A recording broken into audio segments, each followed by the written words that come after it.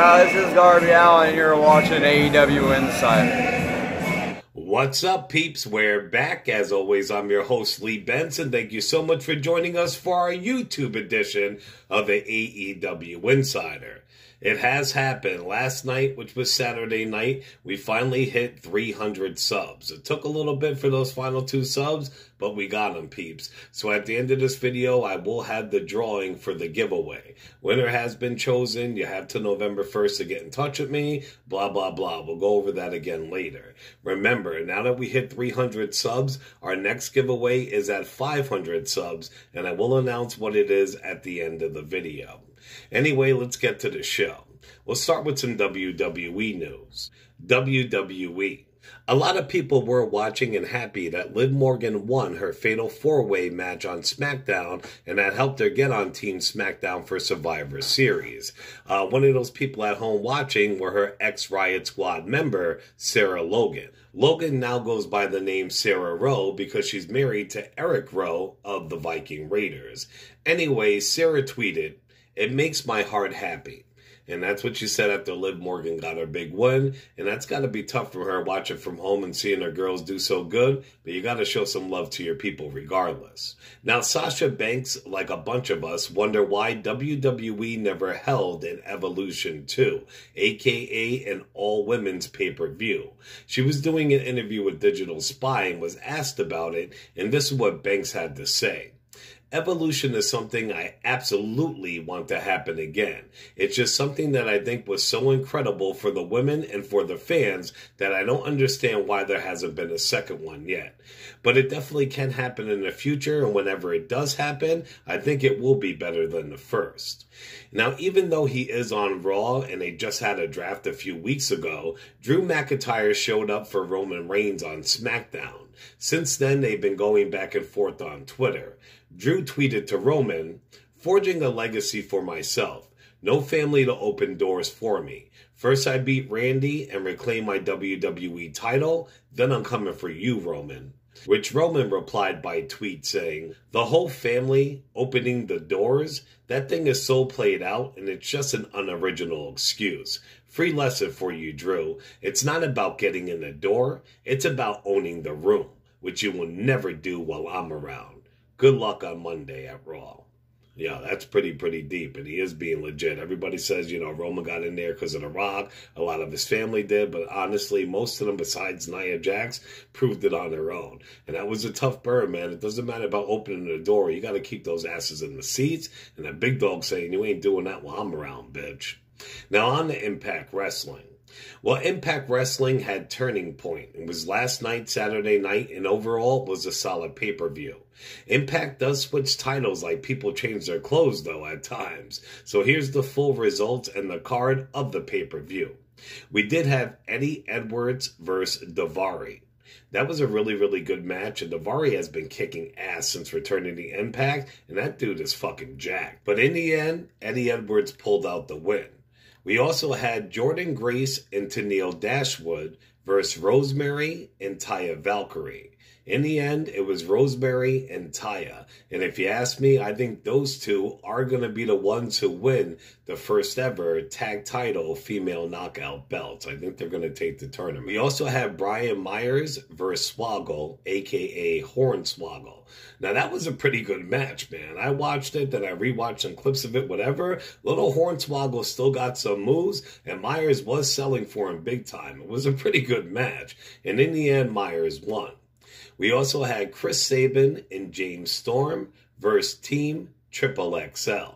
Of course, Storm and Sabin took that win, and they were talking smack on Twitter afterward. We also had the X Division Championship. It was the Defeat Rohit Challenge. It was Rohit Rahul versus Cousin Jake. That was a good match, too. Cousin Jake definitely had a good showing, but it wasn't enough to take that belt off of Rohit. So he still is your X Division champion.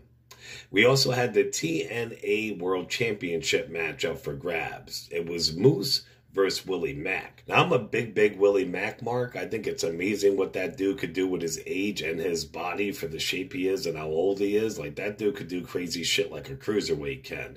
Moose has been fucking vicious this last run in Impact Wrestling. He hasn't been playing around. But at the end, Moose connected with an elbow. Willie Mack fell down. He never got up. And the referee called the match. So I would say that Moose won. We don't know, but I hope it was a work and that Willie Mack is all right. But that was a good match also. We also had the Impact World Tag Team Championship belts up for grabs. It was the North versus the Good Brothers. Now, the North held those belts for a long time. Motor City Machine Guns came back and took those shits. The North took them back from them just a couple weeks ago, but the Good Brothers just took them off the North. So the Good Brothers are your new Impact World Tag Team Championships. Those tag belts are switching weights like crazy. We also had a no DQ Impact Knockouts Championship match, which was the new champion Su Yung versus ex-champion Deonna Purrazzo. In the end, Deonna Purrazzo did win her belt back, and she is now, after being cut from NXT and WWE, a two-time Impact Knockout Women's Champion. And finally, we did have the Impact World Championship matchup for grabs, which was Rich Swann versus one of my favorites, Sami Callihan. This match was brutal. They beat the shit out of each other. Rich Swann is doing amazing after career-ending injuries that he recovered from, but in the end, he did keep the belt, which is bullshit. Sami Callihan is definitely the face of that company. He worked for it. He put it over. He should be their champion 24/7 if you ask me, but unfortunately, it was Rich Swann. Now, on to our random wrestling and sporting news story. Now, we have not seen AJ Lee in a wrestling ring in eons. She left wrestling and moved away with her hubby CM Punk and became a writer. Well, her first release is out. She actually wrote a Dungeons & Dragons comic book, and it's called Spine of the World. It just released this week, and she was extremely happy. She posted pics of herself at a local comic shop, picking up multiple copies. You go, girl. Congrats. All right, peeps, it's that time. Last night, we finally hit 300 subs, so thank you very much for the support. When I started this channel, I never even thought I'd get 3 subs, never mind 300. So this is our giveaway for the Elite Fiend action figure. Whoever wins, you will have 2 weeks for, actually you'll have till November 1st. You have till November 1st to message me or get in touch with me, and I will send it out to you, free shipping, no problem. So it's a nice prize. Once we hit 500 subs, we will have another giveaway, and I will be announcing that at the end of the video, so make sure you stay tuned for the entire thing. All right, last man or woman on the wheel standing does get the Elite Fiend action figure. And here we go.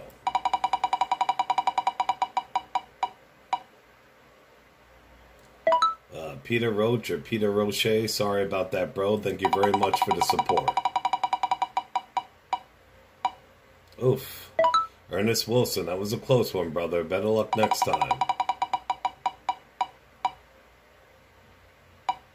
Oh, right on the line. Paul almost bit the bullet, but Hamza did instead.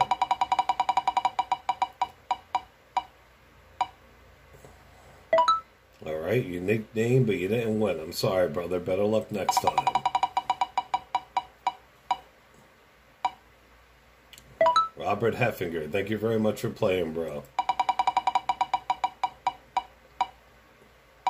Oh, close, bro. Thank you very much for playing.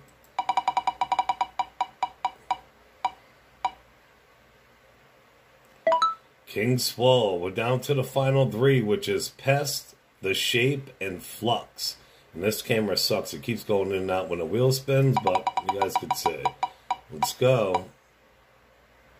Ah, so close, bro. All right, it's the final 2. It's between The Shape and Flux. Let's do it.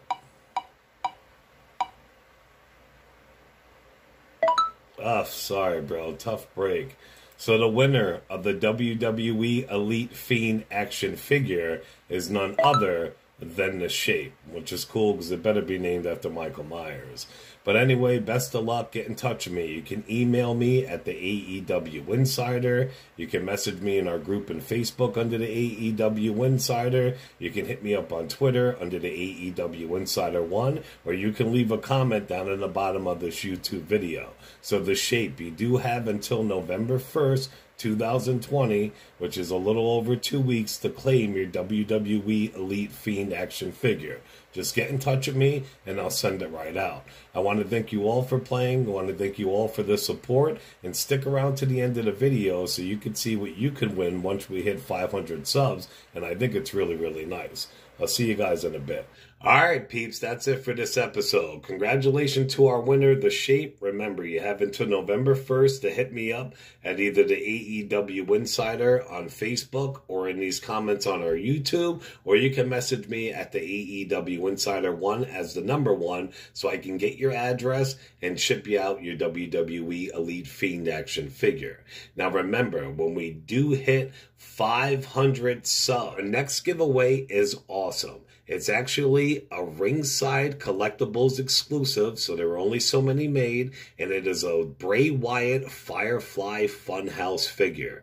It comes with the puppets, Ramblin' Rabbit, the fake Vince McMahon, almost all of them. It comes with cool accessories, all that. This thing is badass. It's very limited, and if you hold on to it, in a couple years, it's going to be worth some dough. So once we hit 500 subs, I will be doing another drawing for a WWE Bray Wyatt Ringside Collectibles exclusive Firefly Funhouse action figure. And we'll make it easier this way. We need to get our YouTube up. So from 300 subs to 500 subs, if you want to be entered in our next giveaway, pick any YouTube video, like, share, and comment. That's why there weren't so many people in the drawing this time, because everybody didn't do those things. If you don't comment, you can't get in. So if you like, you share, it doesn't matter unless you do them all. So you have to be a subscriber to our channel, pick any video, like, share, and comment. Boom, it's that easy. And when we hit 500 subs, we will have our next drawing for this awesome Ringside Collectibles exclusive Bray Wyatt Firefly Funhouse action figure. Try to say that fast 5 times. All right, Pete's, remember to show us some love on all major podcasting platforms, also on Facebook and YouTube under the AEW Insider, and on Twitter under the AEW Insider 1, as in the number 1. As always, I'm your host, Lee Benson. Thank you so much for joining us at the AEW Insider. Ciao, peeps.